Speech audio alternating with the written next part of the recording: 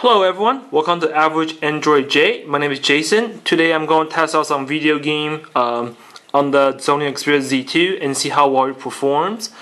And the background is the Modern Combat 4. I'm just going to give you some quick playthrough and let you see how the good game footage is, how the phone does handle. The Z2 has the Snapdragon 801 clock at 2.3 GHz, 3 GB RAM, and Adreno 330, which in turn it gives you supposed to give you really a good performance. And right now I have 43% battery life, and I'm going to see how much it does drop while I'm playing this game. And I have the phone hooked out to, you can probably see a little icon here, the Mocha Pro. No, it actually hook onto this. It's definitely a nice thing to get if you are like to play video game, some games on your phone. More or less, person shooter like this. I'm just gonna do a really quick game through and I'll let you know what I think about it. And I will play a little bit about this, start a little bit of the mission, and so. Go through this, and the guy hold me down here. Alright, now graphics pretty nice for get hit again. Hit this part because even though I'm actually using the Mocha Pro controller for the phone to play this game, I still have to use the on-screen sometimes. No, stopping, punch. Graphics is not too bad for a mobile game. It's not the best, of course, compared to the PC game or console game. But that being said, we are playing this game. I don't know. Oh, don't want to do that. Oh, don't want to do that either. Oh! I died right there. I haven't played this game for a while now. I can't remember all the control on this controller, but it's really responsive, really smooth, no lag. The graphics just look really nice. Like I said again, check this guy here. Mobile Combat 4. I don't think it's free on the Google Play or anything, but it is a pretty nice game if you want looking to get some game. I think it's like $1 or something, I cannot remember, but it does have auto lock feature in this game, which is kind of nice because it is a pretty fast paced game, like I said. Okay, shot that guy. Oops, shoot. Sprint away from the grenade. The environment's pretty nice. It's pretty nicely designed. The game run really smooth. Definitely, the Z2 definitely handle no problem. I have no idea when I'm really move to that point. No lag at all, of course. Okay, what I do now? Clear lobby. Okay, I go in there. Oh crap! Oh boy, not really good at this game at all. Sorry about that, guys. Keep dying on you. Keep trying using the controller and trying to touch on screen. It's kind of hard. This game's not hard, not really, because you just have to get a clear shot enemy or lock onto the enemy, just hold a trigger and then they basically die one shot. Like I said, I'm a real PC gamer, but if you really you have nothing to do. Oh shoot! Reloading here. Oh there, shoot it out. Oh, still reloading. Wow, that was bad. Switching. Oh. Like I said, the game does look nice. the phone handle no problem. It's definitely not the most CPU demand game that is out there, but you know, I don't think there are too many games out there that require, you know, Snapdragon 801 and Adreno 330. But that being said, definitely nice. Still have a pretty heavy spec to play games like this. No lag at all. You can see, and one thing I do want to mention here. Actually, I'm going to do this in a second. Go pause the game. I am gonna, oops, lock the screen by accident. I do have to say, the bezel on the Sony Z2, a lot of people complain about it. It says a little too big, but honestly, when you are playing games that does not compatible with the controller, it's a good distance. No, it holds nicely. If the phone are actually, the screen actually out all the way to the edges, you know, I'll be trying to touch. I'll be trying to touch, you know, the control out here instead of in here, which is more comfortable holding it. I'll show you. I turn my the controller off, and hopefully, yeah. Oh, it's just gonna be weird for me. Yeah, it's very weird. I haven't played this game without controller. You know, it definitely it's more comfortable. Give you a little distance between your palm resting on your phone to actual screen. Definitely a nice feeling. And I'm gonna just get out of here. I'm going to show you another game on this phone, and I don't think it's compatible. I'm just going to kill that game right now.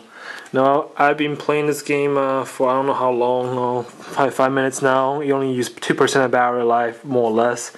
I'm going to kick open the Real Racing 3, which is probably one of the most CPU hungry game there is. I'm not sure what's the most CPU hungry game, but this is one of the things I think I can find on the internet. If you do know one that's really demanding tons of CPU, GPU performance, let me know in the comment below, and I'll test out those games for you and let you see how well it does perform on the Z2. Okay, continue. Play this game. Sorry, guys.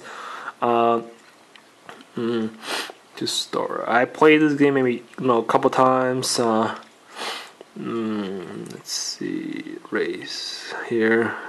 Like I said, I really don't play too much game on my phone. I play it once in a while. I'm really bored, just sitting there on the bed when I don't feel like playing game on the computer, of course. Okay. All right, start this. No. Definitely a really nice graphic game. One of the best I have seen so far. This phone handled this game extremely well. No lag, really smooth. You know, I'm not sure you can hear too well. Oops. Let me pause this real quick. Let me turn the volume on a little more so you can hear it. Oh, don't want to quit the race. Cancel. Resume. And I can hear it really well. You know, definitely performed really well. What was it doing? Huh. I thought I was doing a race. I guess not. Not a clue what I was doing. Let's get back to another race, I guess. Continue. Don't want to upgrade anything just yet. Later. Like I said, Real Racing 3. I think it's free on the Google Play Store, and I'm not 100% sure on that. But anyway, I have not played this game enough to know what's going on. Maybe do the cup. Use that card race. You know, this phone handling a lot of game really well, and no problem. You're not be disappointed if you do get this phone. To get this phone just mainly for gaming. It does support the PSN, and I mean I have PlayStation 3 myself, but I don't really play that much anymore on the console. PC gamer myself here now. You know, Diablo 3. Looking to get the Dark Soul 2, but that's just been so busy lately. So you know, I can see. I'm trying to keep it in the camera still.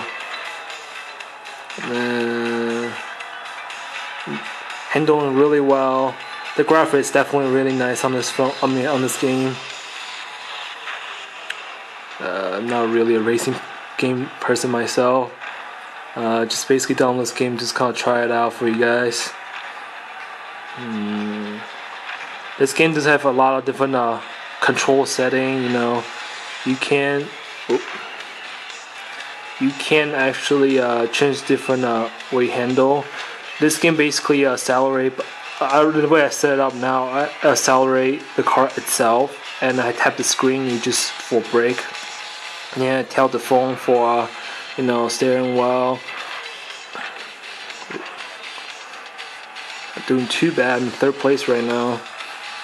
I'm gonna keep having the. Oops, that's not good. And you guys have a rearview mirror. It's pretty cool. Pretty realistic, I say. You know, rearview mirror, side mirror.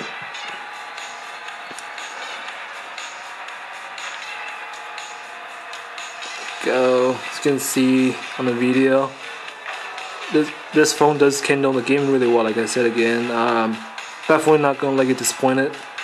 And the 5.2-inch display, you know, it's amazing. No, I have no complaint about it. You can see a lot of content. It's not too small to see anything. Now come the race in 3rd place. I think, yeah, 3rd place. That's okay. I don't want to keep. But anyway, and so continue. The phone does get a little hot. No, right around this area. That's probably where the CPUs are. I'm assuming gets kind of hot. I mean, we haven't played game that long. This video is about only 12 minutes so far. So the phone does get hot. How hot does it will get? I'm not 100% sure. And we are at 39% right now. That's about 7% drop in 12 minutes of playtime. So you know that will give you pretty good playtime. Let's just calculate this out real quick. It's 7% in 12 minutes roughly, and if you times 100%, if you will play the phone completely charged to die, it's probably give you an hour of playtime. But I mean, I don't know that many people actually sit there, play an hour of games on the phone, your mobile phone. But anyway, this is a quick review video, a review video of the Z2 on how handle the games, and on all its quick summary. It's handle game really well, smooth. I don't think there are many games out there that will make this phone lag. I don't think there is any at all. You know, has a beautiful 5.2-inch display. You know, it definitely won't have problem seeing any content. Nothing will be too small on this display. You know, really nice handling, nice layout for your phone. You know, it gives you a little distance from your palm, edge of the phone to the control right around this corner. You know, so this phone definitely will not disappoint you when you play video game. The phone does get hot, gets kind of hot. Only play for like 13 minutes, and it's already kind of hot. So I can foresee this phone, if you play for 20-30 minutes with a game that demands more or less process power, you will probably get, you know, relatively hot that you might have to stop playing. But other than that, this phone handles any video games out there pretty well. Very powerful phone. You will definitely not get disappointed. So if you like this video, please thumbs up. Please subscribe if you want to support me. And if you want me to do any kind of review, please let me know in the comment below. I will try and get to it as fast as I can. Like I said, I've been kind of busy lately, But anyway, thanks for watching. See you guys later.